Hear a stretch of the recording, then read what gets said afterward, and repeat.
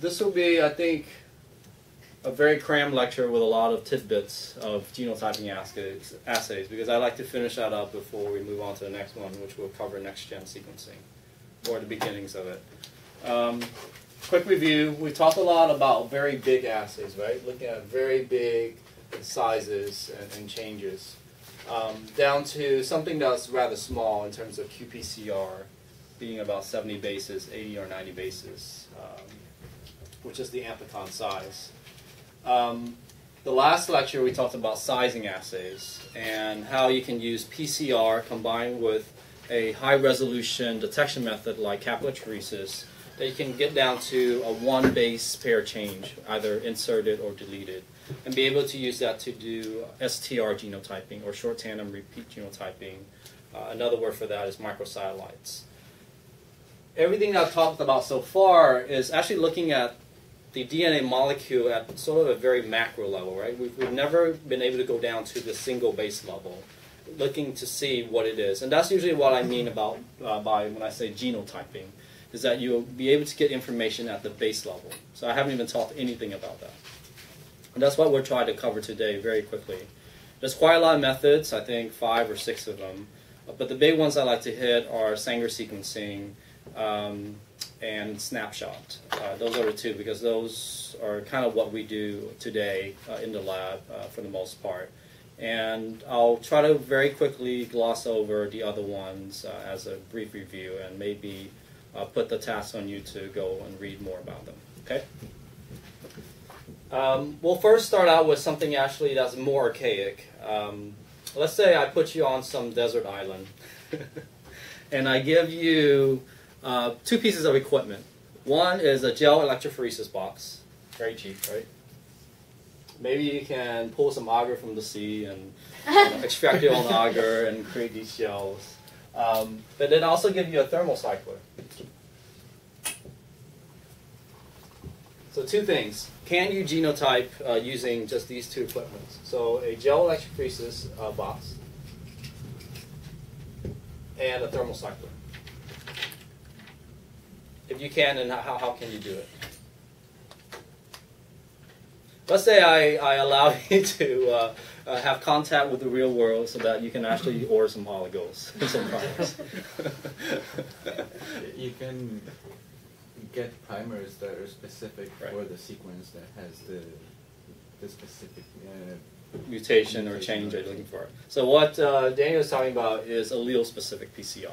So this is one of the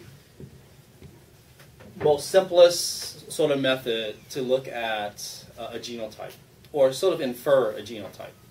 So what Daniel's talking about is essentially if you have, say, a DNA template that looks like this, and you're looking for a mutation that looks like this.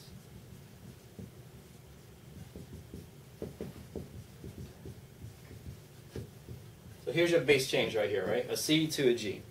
So if this is 5 prime, 3 prime, 5 prime, 3 prime, you could design a primer that anneals to this, so it would be the antisense of this, or the complementary of this. This is going to go on a little bit longer, a little bit longer.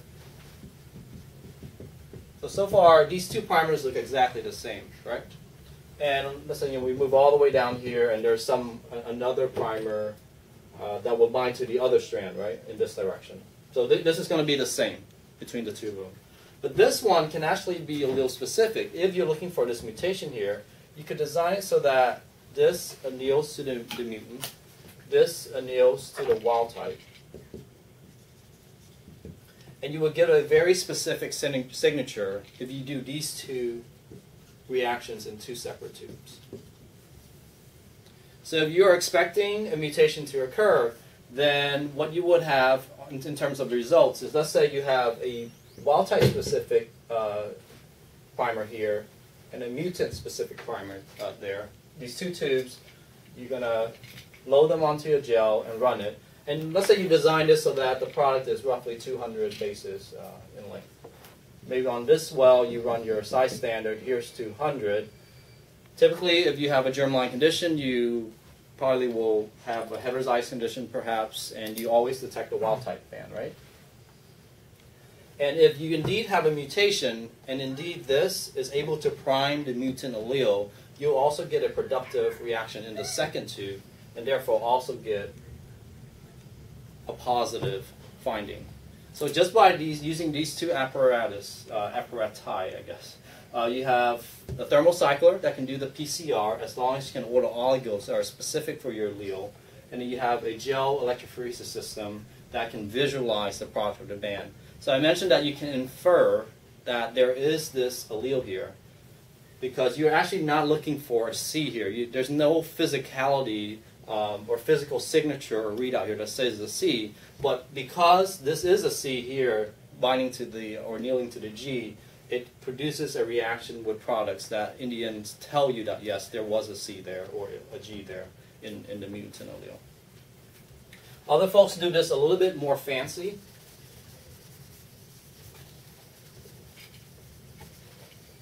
By doing something called Criss-cross PCR. So you can have, say, this is your allele here with the mutation or not. Let's say this is the wild type. So you could design a flanking primer like this. So this is a little bit skewed, right? You see how farther along this one is and how closer this is to the mutation or the wild type spot. So in one direction, you would do a primer that's specific for the mutant. In the other direction, you do another primer here that's specific for the wild type. So you can have essentially three PCR reactions going on. You have this one outside, which will amplify up the region that you're genotyping. You have this one that will only occur or work if you have a mutant allele being primed and amplified. And you will only have this one being productive if you have a wild type allele there, which usually should always be there. For cancer, for germline conditions, typically it's there unless you have some homozygous mutation. So you get three products, a very large one, the smaller one, and then this sort of medium-sized one. So when you run this on a gel or capillary electrophoresis, we'll draw that in a second, you get the large product, you get the small product, which is the mutant here, and then you get the medium product, which is the wild type. So if you have absence of this, that means you do not have the mutant around. And if you, let's say, don't have this around, then there's something weird going on, right? So that maybe you need to repeat the assay. So this is sort of an internal positive control for the region that you're trying to detect. And these are the two that are the sort of genotyping your assay. So on capillary electrophoresis, it will just be, let's say you label all these primers. You can do it in several colors if you wanted to. But you can really only just use one color, because the sizing allows you another dimension to separate out what the primers are. So if I label all of these in some black color, for example, here, then you would just see something very similar to that on capillary electrophoresis. Much more sort of sensitive here. It uses capillary electrophoresis rather than gel electrophoresis. So allele-specific PCR can be rather sensitive, as long as you have a detection method that that can detect. I think you can get down to 1% sensitivity, even below 1%, maybe 0.1%, if you use enough cycles to amplify up the target mutant or mutation that you're looking for. So compared to all the other assays, allele-specific PCR is quite sensitive. So I'm going to take a step back and talk about another allele-specific PCR assay, which is kind of like genotyping, but is a little bit off because I need to cover it. And this is for looking at methylation. And we will circle back to Sanger, I promise you. So this is for methylation. So in the sizing talk, I mentioned about MLH1 being methylated. So if you have MLH1 promoter methylation, what it does is it shuts off MLH1, leads to a loss of protein expression of MLH1, a concomitant loss of PMS2, and this is a condition generally associated with sporadic colorectal carcinoma, but can also be associated with Lynch syndrome.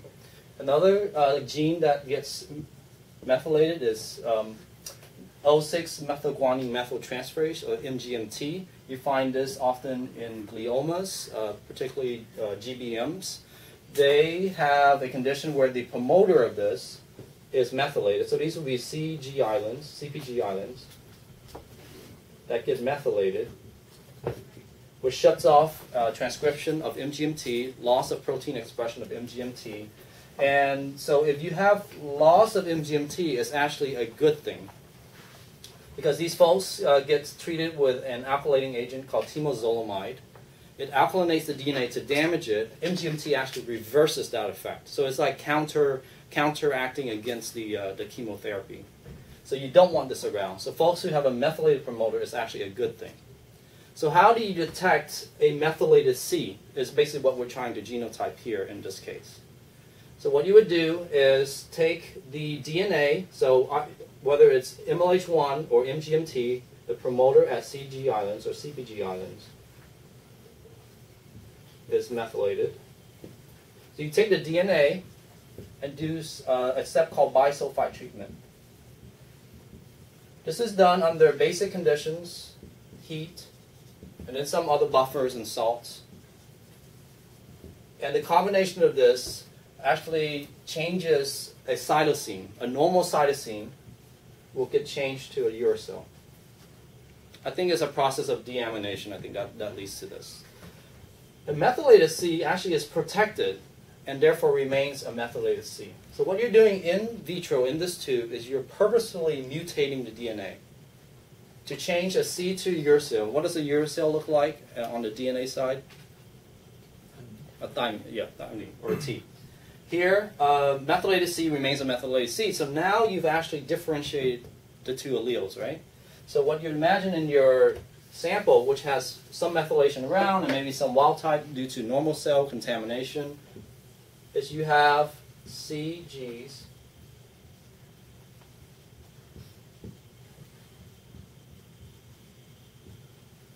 so this will be methylated.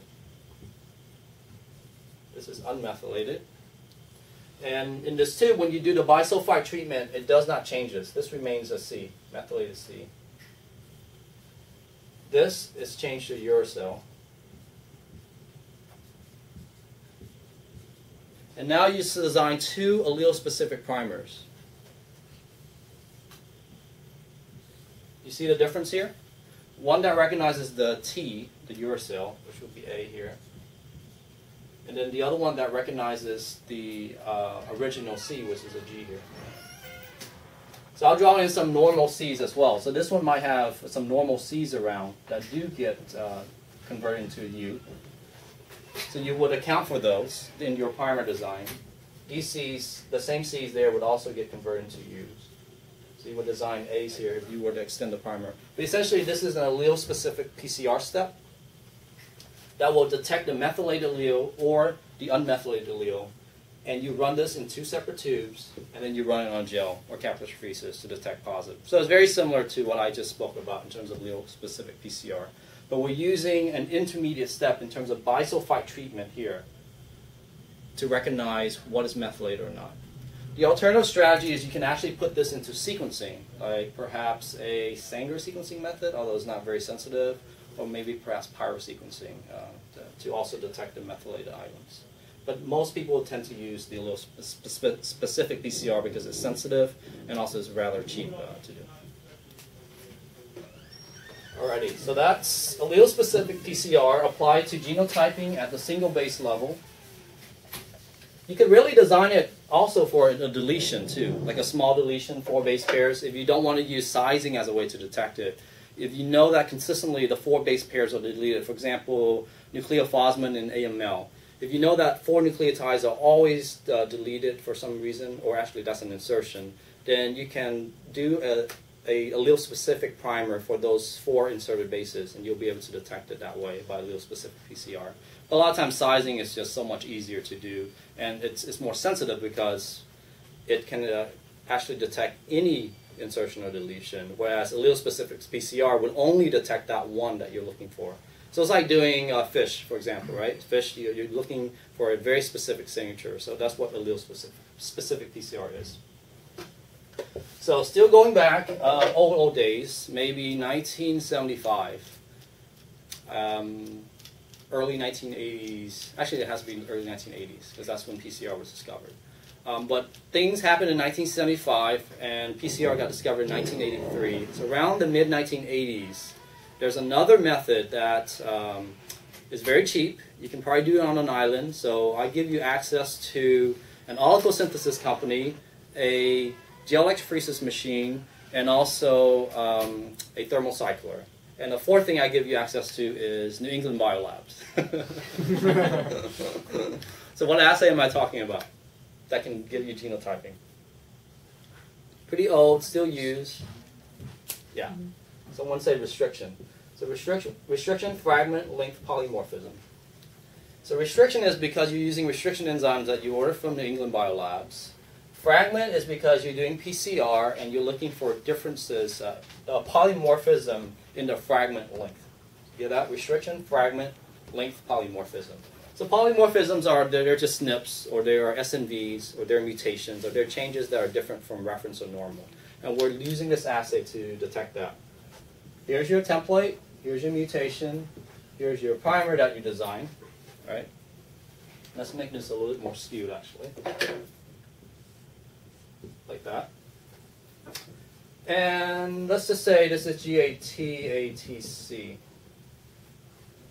for example. This is a 6-mer that is recognized by, I believe I remember this correctly, EcoR5, and you can order this from New England Biolabs.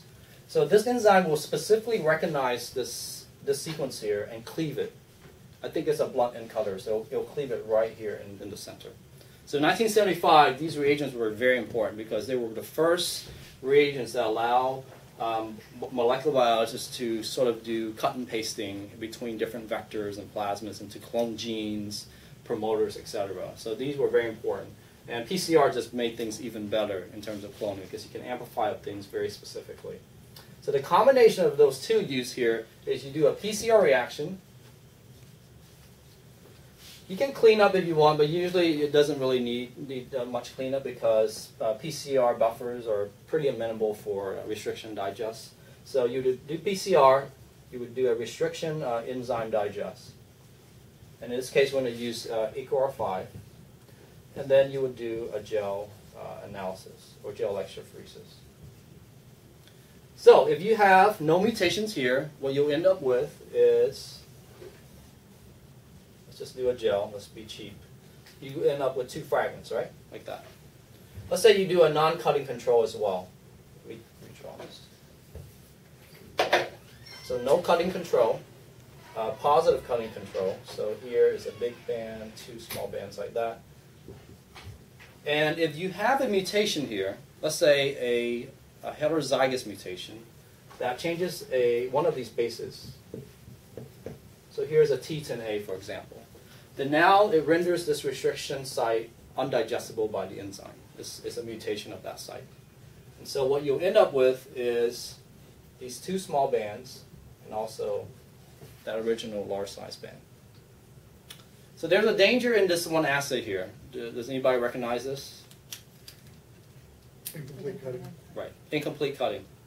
Because it's an enzyme-based activity that requires some optimal 37 degrees condition, requires you to have very clean DNA, probably not very much salts around or inhibitors around. So if you have incomplete cutting, you'll end up with a situation like this where it looks like a mutation, but really it's not. So you really need to make sure that you have complete digestion going on. So a trick that you can do is actually to tag one of your primers with a linker and add in this exact EcoR5 site. So if you have incomplete cutting, what you'll see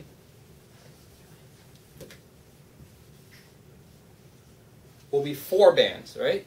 The very large one, so you can design this to be an extra 50 bases, for example. So you see a very large one up here. You see some intermediate cutting, and then those other 2 small ones, like that. But if you did have complete cutting, then this original the largest band would not be there, and that will help control for enzyme digestion conditions.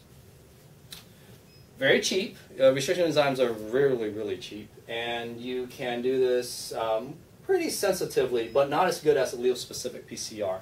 So RFLP, I would say, let's put less than 1% in terms of sensitivity here. RFLP, I would say around, depending on your capillary electrophoresis system, 2 to 5%, I think, is where I would put it. So for cancer, it might be good enough. And so when we used to do D835 FLT3 mutation genotyping, which is like receptor tyrosine kinase domain point mutation, which is an activating mutation, we used to do it by RFLP, and this is around the sensitivity that we got. So what this means is that you can detect maybe 2 to 5% of mutant alleles present in a solution. Therefore, if you have a heterozygous mutation, activating mutation, going back to the very first lecture, you really need about 4 to 10% blast or tumor burden in order for you to detect it. Any questions about RFLP? It's still being used quite a lot today. I think factor V Leiden works for this assay. So one drawback I have to mention. What is the drawback of this assay? Right. So you have to have a sequence, a 6 base pair sequence, an 8 base pair sequence, or whatever the restriction enzyme recognizes that is digestible by some enzyme that exists out there. So that's your limitation. There is a wide breadth in terms of variety of enzymes, but I would say it does not cover all possibilities. Because if you just did 4 to the 6, that's a lot of restriction enzymes, right? I don't believe there's that many out there that have been cloned. These are typically from bacteria, by the way, and they have evolved to have these restriction enzymes. Do you know why? Viruses. Right. So phage and things that kind of go and attack viruses will have these restriction sites. So it's sort of a bacterial immune system. It goes in and cleaves the foreign DNA, but keeps the native bacterial DNA intact, and that's how it evolved to have that. Okay, so we talked about 2 very, very cheap assays so far, right? Allele-specific PCR and restriction fragment linked polymorphism. So now let's talk about Sanger sequencing. So Sanger sequencing also involves PCR. So far, everything we talked about, like I mentioned, right, way back here in the fish lecture, there's very rare in situ assays for genotyping. PCR base, PCR base, PCR base, PCR base, PCR base, PCR base. So we'll try to come full circle to the invader assay if I have time at the end. But let's do Sanger sequencing right now. PCR up front. And do you remember what goes into a PCR reaction? So some very quick key ingredients. So the template, right? You have your TAC polymerase. You have your forward reverse primer. dNTPs. Magnesium chloride. And then some monovalent one, potassium, and then some buffer. Some folks add additives in to kind of make it a little bit more amenable for GC-rich regions, AT-rich regions, etc. But this is the core component here. So you do PCR first, but in Sanger sequencing, you have to do a crucial step of cleanup. Do you know what we're cleaning up here? Well, let's just say there's cleanup. We'll get back to that, okay? You clean up the reaction. And then you do a primer extension step, just the sequencing step. Here you use one primer in the forward or reverse, but not both. You have in there dNTPs, which allow you to do chain elongation, right? So I think in the PCL lecture, I mentioned about how primer extension is linear, right? And then how PCR is exponential. So here, let's say you have your template. Here's your primer. You add in dNTPs, and it just kind of plops along because it has substrate, it has template, and the dNTPs will create a new daughter strand, the nascent DNA here. What is the crucial ingredient in this recipe for Sanger sequencing? ddNTPs. So dideoxynucleotides. The difference between deoxynucleotides is that, let's say I add an A here that corresponds or is complementary to this T. There's a 3' hydroxy group, which allows me to go on and add another base. So a G comes in, has a 5' phosphate, sees the 3' hydroxy group, is happy because now it can form a phosphodiester bond and elongates the chain. The G also has a 3' hydroxy group, like that. So here is an A, I add a T, and let's say that I've added so much dNTPs to ddNTPs, that at some kind of random statistical sort of event here, that an A gets incorporated, but this time it has a 3' hydrogen instead of a 3' hydroxyl group. This thing is the ddNTP. This is called chain termination because there's no 3' hydroxyl group anymore for you to add on another base adjacent to that. And therefore, this thing halts. And you want to add more dNTPs to ddNTPs because you would like some elongation to occur before you have sort of that random stoppage. But it will do this along the way, every base, right? There are chances that at each individual base there will be a stoppage. So let's say this is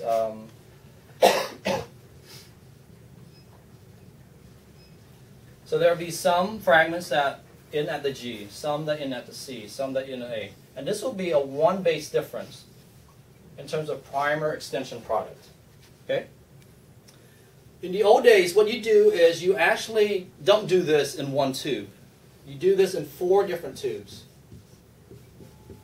You have all your dNTPs, A, T, C, and G, but you spike into each one of these individual tubes, maybe a ddATP, ddTTP, ddCTP, and ddGTP.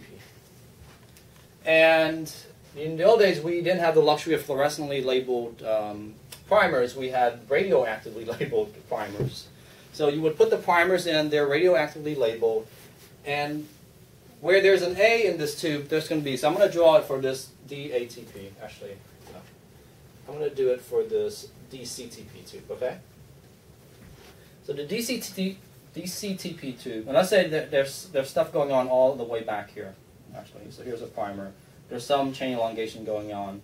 So you'll have some products that will be stopping right here. Some that will stop that C. It won't stop at the G, right? So this is the complementary strand, by the way, not the top strand. The top strand is here, right?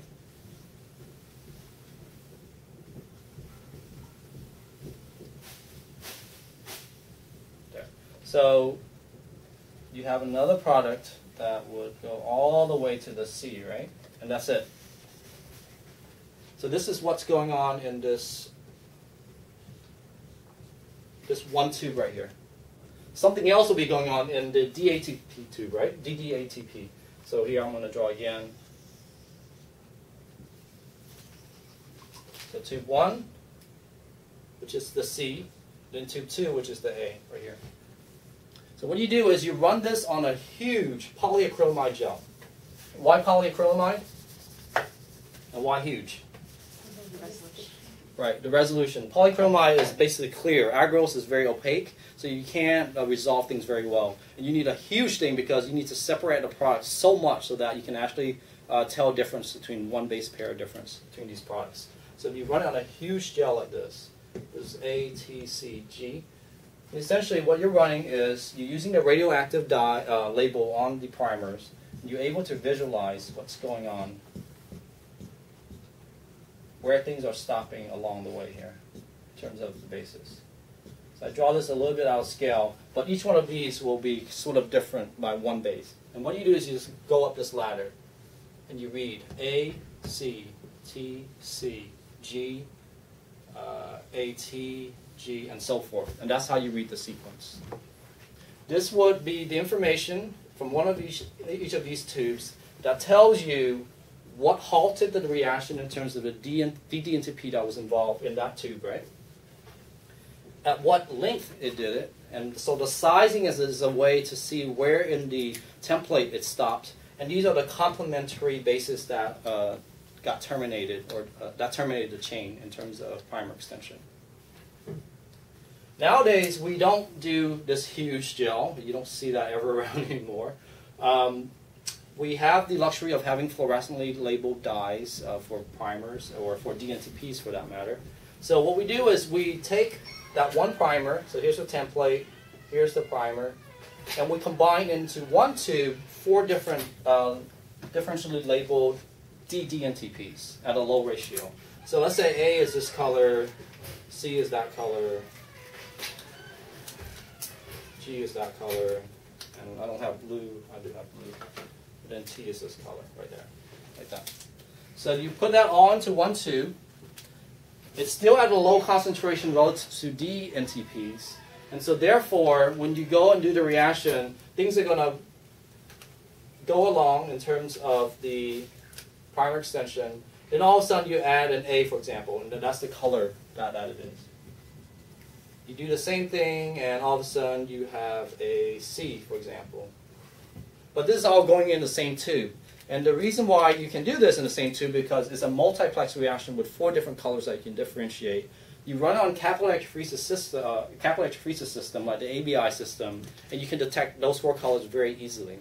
And these will be different roughly by 1 base, right? Like the N-1, N-2, N-3, kind of like this gel right here. And what you read out is essentially the blips. By capillary electrophoresis, you'll see, I guess I need to get all of this out. Green, orange, red.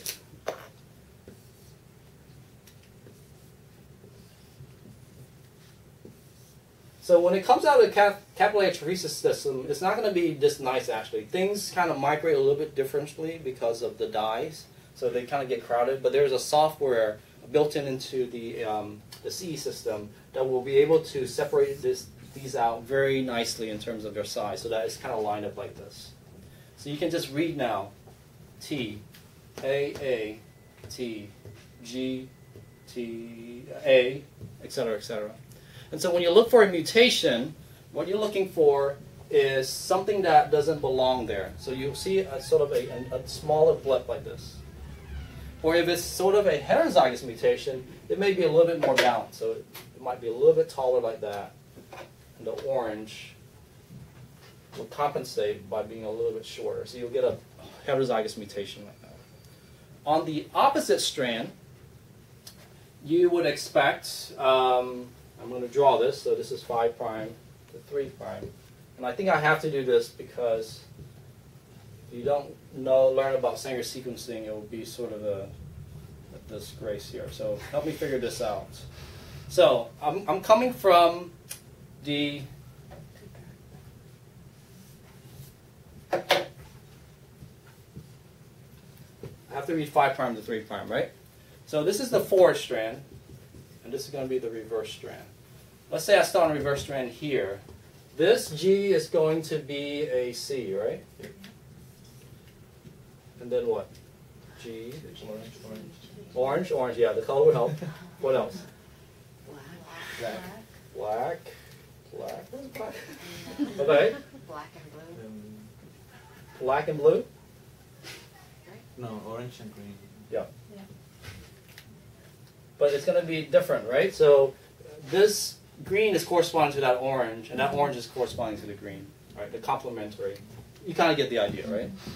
So you would like to do this in the forward and reverse because it gives you added confidence. That if you detect in the forward and detect in reverse, then you probably have a confident call. This is particularly true if you have, let's say, a mutation that's really tiny. So say my green here, a tiny blip like that. And then here on the green side, you get a tiny corresponding orange blip. So if you see this scenario, you're going to be a little more confident. And this is what you'll see in cancer in terms of genotyping. Okay, so let's circle back.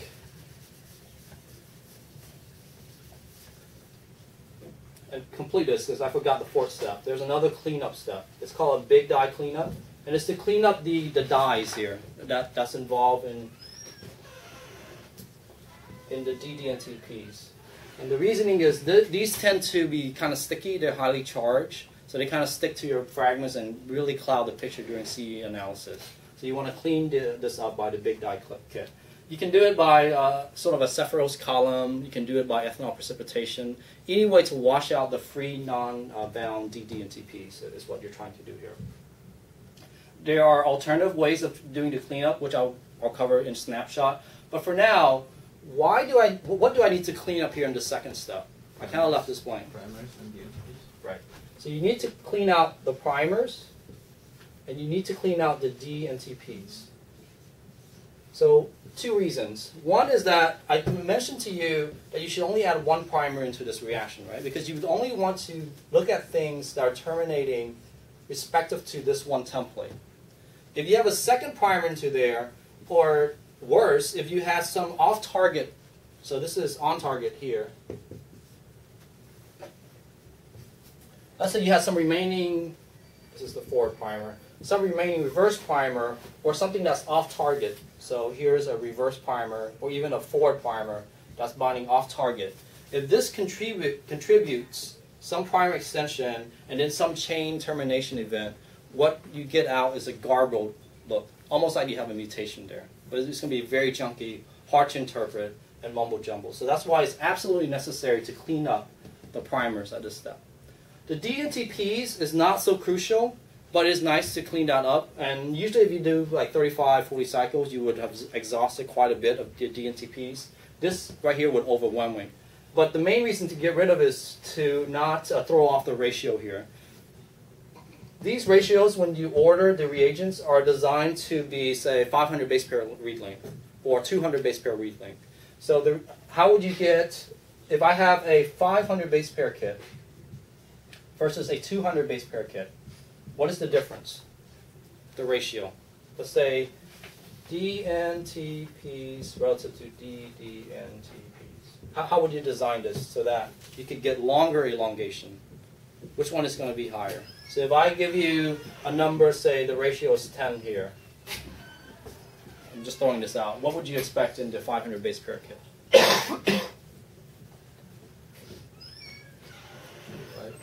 Yeah, something higher than this. Does that make sense?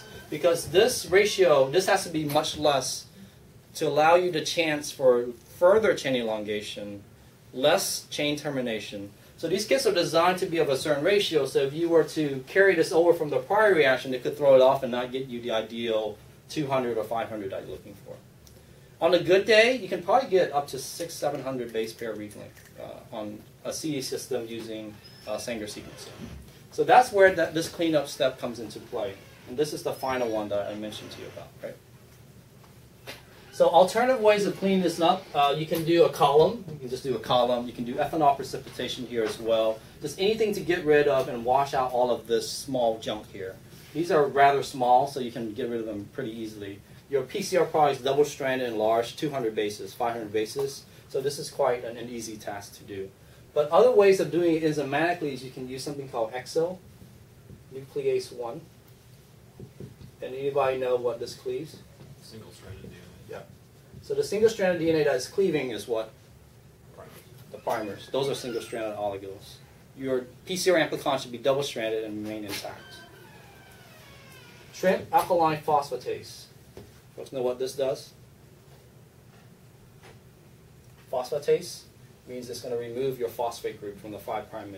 So what it does is it doesn't really nuke this, but it takes away the 5' phosphate so that it doesn't participate in chain elongation. So it's sort of a way of cleaning it in solution, but without really getting rid of it. It's still floating around, but it's sort of decapitated or handicapped because it's missing the 5' phosphate. And another way is to clean this up. We'll talk about that in the end, actually. So let's ask a very simple question now.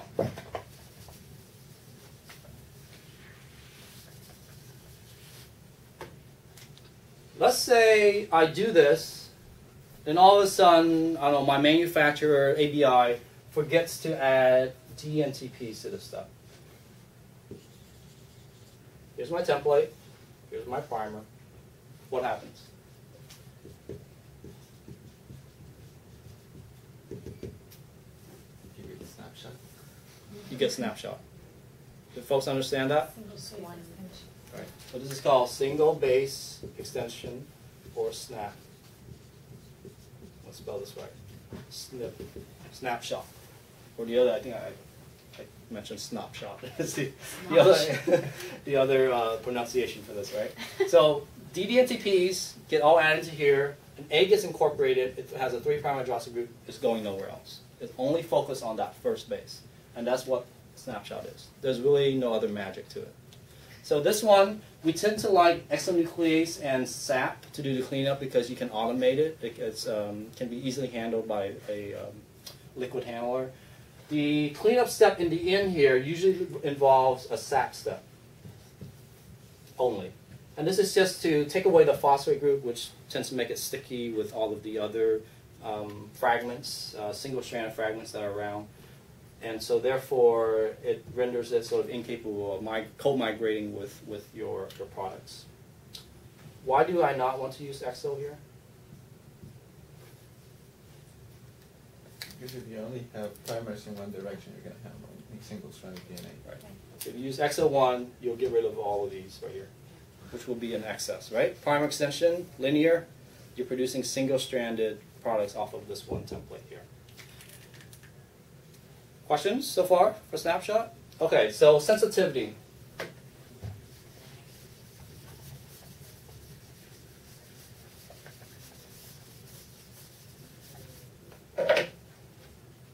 Sanger, single base extension, or SNaPshot. 20 to 25% allele sensitivity.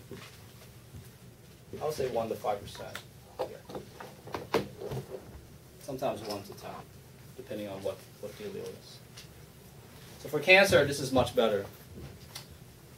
Cancer, not so great, right? So if it's something 20 or 25%, you're going to need like 40 or 50% tumor cellularity. But here you can probably get down to 10%, and you might be okay for a Sanger for a SNaPshot. SNaPshot. How do you get multiplexing? So the way you get multiplexing is the very first step, the PCR. You're going to do multiplex PCR, right? So you're just going to throw into there maybe 8 sets of primers that will amplify up 8 targets. You have 8 templates waiting for extension. You add into there your extension primers that you're interested in genotyping that one base that you're looking for. So this has an A, a T, C, A, T. So right now these look very similar in size, right? So the way you trick the system in order to get separation of these products is to use further elongating primer links with the linker. So spatially, you're going to resolve them. And each one of these is going to have a certain color, right? Because the ddNTPs are fluorescently labeled. And you'll be able to spatially resolve what is being genotyped there.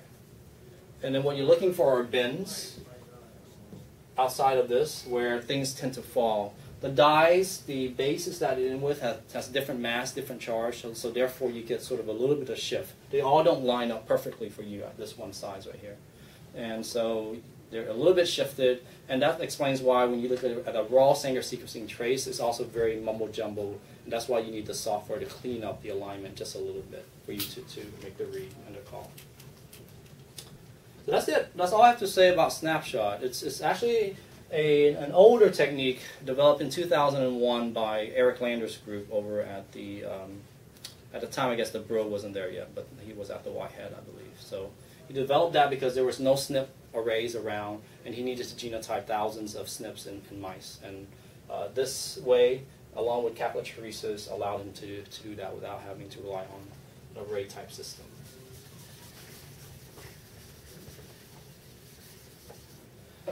Alrighty, we have 10, 12 minutes, right? This clock is fast, no? 15 minutes, right? Yeah. 15? I can squeeze right at 3? Sure. Let's see, what can we talk about? Let's wrap up some of the other ones really, really quick. There is, let's stick with PCR still, okay? Melting curve analysis. Actually, let's do an old technique first. Single-stranded conformation polymorphism. So what this is you do PCR of your target, and you run it on a polyacrylamide gel, which is denaturing. So here's your gel. Let's say I run a wild-type control.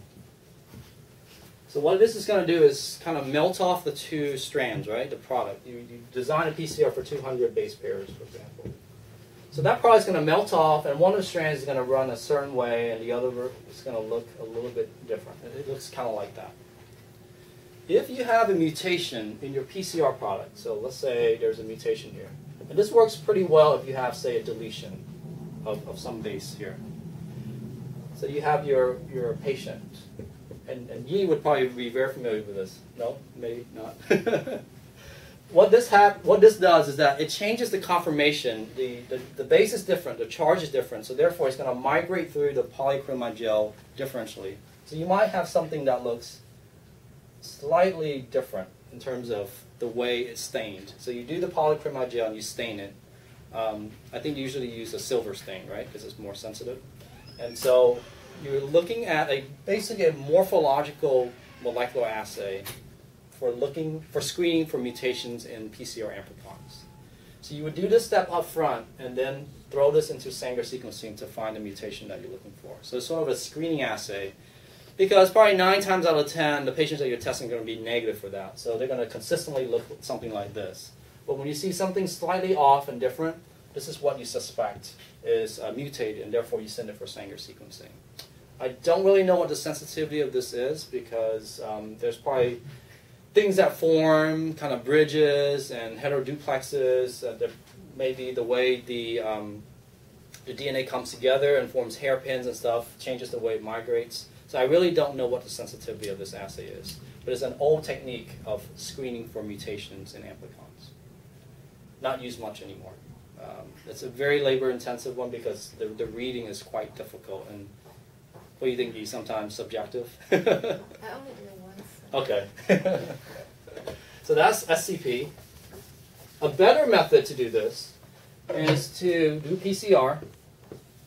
So far, it's still PCR, melting curve analysis. You do PCR, and you add into there, and you can actually add the dye directly into the PCR reaction without cleaning up. A cyber green dye or a pico green dye, some dye that binds specifically to double-stranded DNA. At the very end of the PCR cycle, you're going to do a melting curve analysis. So you're going to start low and then go high in terms of temperature. So I don't know, maybe around 50 degrees all the way up to 95 or something like that. And during this step, you're going to be monitoring how the dye behaves in terms of binding to the DNA. So it's sort of like the real-time assays, and therefore a lot of these assays are actually done in real-time PCR machines because it already has a built-in function for detecting the fluorescence, and you just need to tell it to do a melting curve analysis and register what the fluorescence is during this cycle right here. So when you do this, what happens is that the black marker. So let's say this is intensity, which is typically RFUs of the dye, and this is temperature, and it's increasing. That. So at a low temperature, you're going to have mostly double-stranded product, right? That's annealed together, double-stranded DNA, PCR amplicons. And it's going to start off pretty high like that. But at some point, the temperature gets so warm and hot that it drops, and then it melts everything into single-stranded form. So you can have a curve like this. Now, if you have a mutation, let's say you have another amplicon which has a point mutation, but better yet, a deletion is even easier to detect here. What happens is it changes the melting behavior of this amplicon or product. Like even a slight change, let's say a C to an A, for example, there, can have quite a drastic change. And so therefore, it would shift the melting curve one way or the other. And when you do that, perhaps it looks kind of like this. Let me draw another color. How about that? So let's say somehow this mutation increases the melting nature of the product. These are pure samples, pure wild type, and pure mutant. Now if you have a mixed sample, like heterozygous mutation, or a cancer sample, it's going to be sort of an in-between stage between these two. So I'll draw that in red, okay? So this thing is going to melt off first. Then, see how the shape kind of changes? It's sort of an average between the two, depending on the cellularity of the disease cells that you're looking for. So it has this sort of funky shape right here. And this is a little bit more objective, and I wouldn't say it's quantitative, but it's more objective than SCP, and probably way more sensitive because it's using fluorescent dye to detect this melting curve analysis. It doesn't tell you, by a simple design, it doesn't tell you what mutation is there. But you can go on and do Sanger sequencing as a follow-up study to find the mutation. So it's sort of a screening assay. So there are ways you can design this to be actually allele specific. And what you can do is add a third oligo into here, in addition to your forward and reverse primer, that will bind to this region specifically. So a very short one, 20 mer, 30 mer, that would recognize this A or this C right here. And that will differentially change this, the way the shape looks. And you can use that information to tell whether or not you have this mutation here, like a point mutation. A little bit trickier to design. There's a company that makes a light scanner tool, which does this, and it's rather cheap to run. You just set up the PCR reaction, you design your primers, and you just have this dye. This is a very non-specific dye that will work for any amplicon. So I think at some point, if your amplicon is too big, like say 500 or 1,000 bases, it probably is going to fail because that will be a minor change, right, in terms of melting curve analysis. But if you design your amplicons to be, say, 200, 150, I think it's very amenable and very differentially changed if you have a mutation there. So that's melting curve analysis. Some people argue that it's rather sensitive, maybe down to the SNaPshot level. I've heard some even going beyond that, but I probably would say it's around the SNaPshot level of sensitivity.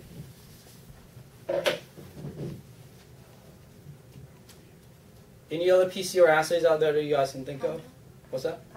Pyrosequencing. Okay, let's quickly go through that in 2 minutes, because I'll cover it again in next-gen sequencing as well. Pyrosequencing, PCR. Clean up. Here's your template, right? You're going to add into there one primer, not two, again. You have to clean up the forward or reverse primer. Let's say I add this primer into here. Only one primer. I'm only genotyping that. So this, what you add into there are dNTPs, A, T, C, G. But you add them in succession, one at a time. So you add an A. So let's say you add an A, right? And this is looking for a C. You add an A. Nothing happens, right? There's no incorporation, dead, nothing happens. You add a T, nothing happens. So I'm going to draw the blip, the activity here. Nothing happens, nothing happens. This is what you're injecting down here. You add a C, okay? C gets incorporated, what falls out?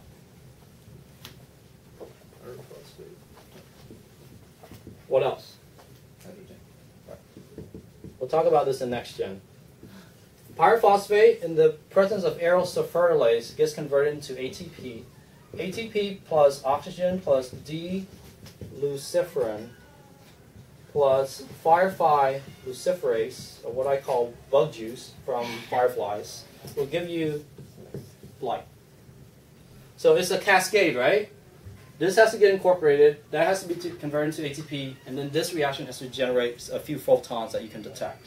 So you added the C, yep, I got a blip of light activity. I added G, let's say T is next, no activity. So you basically go on and do this, and you'll be able to sequence this in real time. This is different, right? Real time versus Sanger, which is a endpoint assay. You do all of the extensions first, and then you analyze the products. Here, you're analyzing the product in real time. And so you can imagine how you can get mutations. Maybe it's supposed to be a C here, but then you do get a blip at the T. That's actually a mutation. That's a base that's been converted. A little bit trickier to analyze. 2 minutes, right? Yes, no problem. Invader. Very fast. Mutation here. Design an invader probe. Then you have this going on versus something that doesn't get recognized and you form something else here. So there's a probe here that if it recognizes this little kink, it's a tripartite kind of structure due to this invader kind of busy stuff going on at this juncture, depending if you have the mutation or not. So this is the allele-specific part right here. Flipase is an enzyme that will cleave this, kind of like restriction enzyme digest. It frees this up so that this becomes an invader for yet another oligo that you put into the system that has another sort of thing going on here. And this gets cleaved, and this has a quencher and a fluorescent probe, or fluorescent dye. And you can do multiplexes with two, like maybe an oligo here that's specific for the wild type and another oligo specific for the mutant. You do this in the reaction, and over time, there's no PCR here. You take the DNA as it is, maybe 500 nanograms, I think. Let it go for 3 hours, and you accumulate signal that's red or green that will correspond to your wild type or your mutant. I finished.